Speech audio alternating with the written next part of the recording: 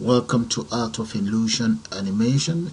In this very tutorial I'm going to show you how to create an animation using Art of Illusion, and this is the previous one I created earlier. So maybe I should minimize that and let's go straight into Art of Illusion. Okay, we're now in Art of Illusion, so I will now go to Tools, select text. In there I'll just type in fish.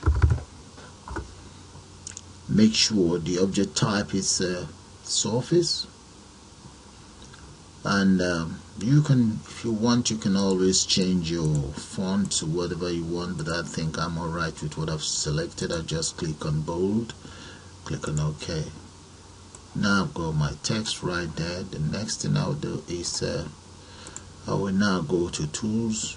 Make sure if it's not selected, just select it.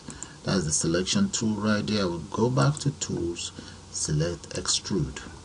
Once you click on Extrude, depend on the size or the amount of the distance. So if I enter 2 there, look, that's the distance for 2.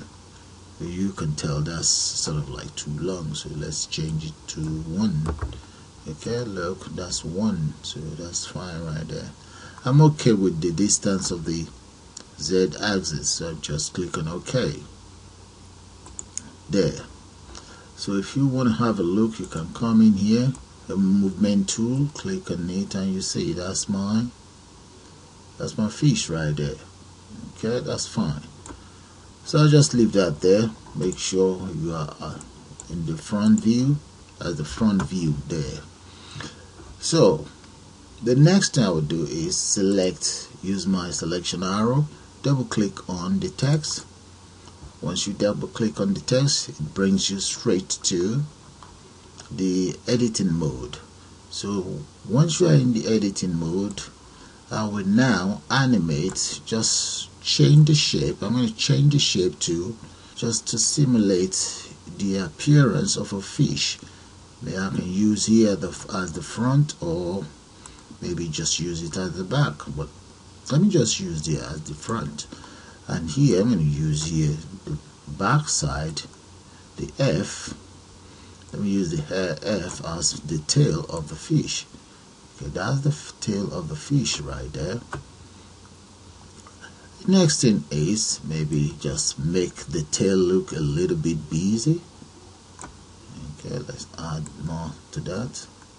Make it look a bit busy so that it looks like the tail of a fish. Now we need some fin right there. I believe it's called fin. Just put that there. Yeah. Yep, that's good. Yep.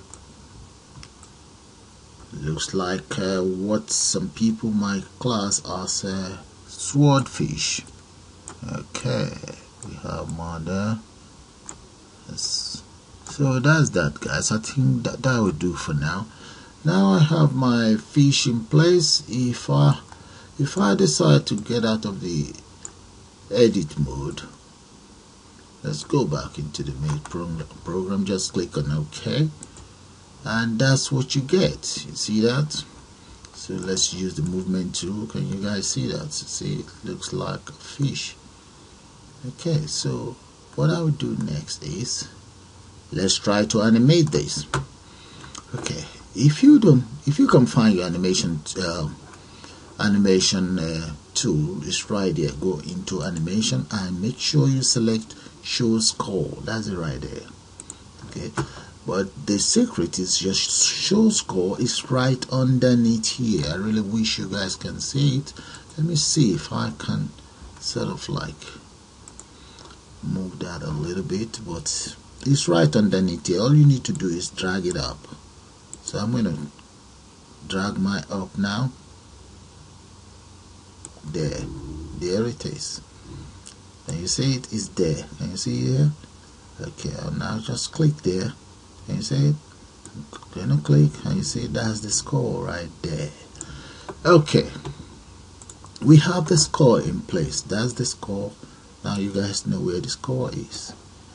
So the next thing is Let me move this fish, maybe move it a little bit down. That is the text. If you want, you can always right click and hide the text, or you can just delete it. Just clear it. I don't need the text anymore now that I have the model in place. So now select this rotation tool. That's the rotation tool right there. Okay, once that is selected, okay, right here are your keyframes. If I click on rotate, I've actually rotated my fish. Go to animate or animation, select keyframe modified track of selected object, click on OK. What you will notice is two small dots right here. Let's drop it down. Look at the two small dots, because I've rotated the position and the rotation. That's why I have those two small dots. Okay, the next thing I'm going to do is move it. Move the play arrow. I'll just click somewhere here. Okay, now move the arrow. Can you see that? I've moved it, nudge it forward a little bit. Now go back to animation, keyframe, and you see the position. Because the position has changed, you get a keyframe here. Between 0 and 0.83, the program has actually calculated whatever happens. Now the next thing is I'm going to rotate it. That's rotate. And if I decide to go to keyframe up, hold down Control Shift, press K, that is it. You can see another dot appears there. Now I'm just going to select anywhere here to move the playhead, the green line. Move this forward and just press animation tool and select modifier. You see what happened? Okay, let's rotate it a little bit more. Look at that. You can always press Control Shift and letter K. Look at it, it's right there. That's the shortcut, Control Shift letter K. Okay, because I've been using using the control, the shortcut keys most of the time. It's easier to use the shortcut key. The next thing is another keyframe here. Move it forward. Control key letter K. There, look at that. Maybe one more. Rotate. Move. Control. And that. So what I'll do now is rewind. Play my program. Can you guys see that? You see, that's how you create animation. So what I'll do next is to finish up this program. I will now go into Scene, select text and material. Once the set of text and material is selected, I'll go into the library and I want the water. I prefer the water because it will make the fish actually look like it's in the water or it's in the sea or wherever. Okay, now that is selected, I'll click on OK. Remember the name is water. Just close that. Now with the selection tool, select the fish, make sure the fish is selected. If you want, you can always rewind it and just select the fish. You can see the dot around it, which means the fish is selected. Go to the property right here, the property of the fish, and then you go to material, the texture. That's the texture there. Drop this down and select water. You see that has changed now. You can always try your program again, that's fine. So let's rewind back. Maybe I should move this down a little bit. Okay, now I have that in place. So the next thing I'm going to do is just to now go into Scene, Render.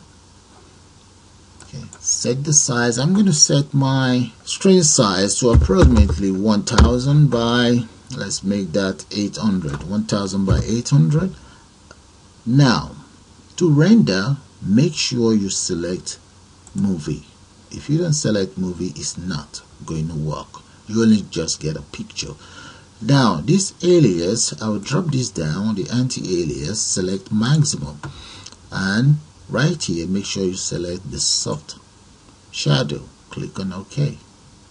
Once you click on OK, you just have to wait for the system to render. Click on OK. You see it? QuickTime is much better, so I'm going to select QuickTime. Just click on OK, and it's asking you to save it. I'll just call it fish. We select a folder for it. I think I have a folder right here, and just say fish 1. Okay, that's fine because I already have a fish there. So just click on OK, and that's it. The program is now rendering itself.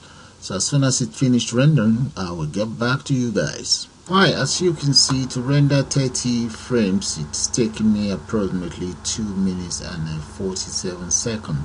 Now rendering is completed. So what I would do next is I'm going to close this because I don't need this anymore since my rendering is completed. Just close that. That's it.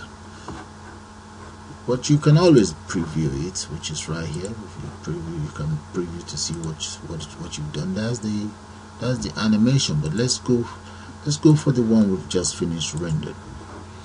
So where is it? Fish 1. That's it right there. Double click on it, and that is it. That is the animated fish that you guys saw earlier, and that is how you create an animation in Art of Illusion. Suppose you guys enjoyed this brief tutorial. I'm just going to call it a day right now, so you all have a nice one. Bye for now.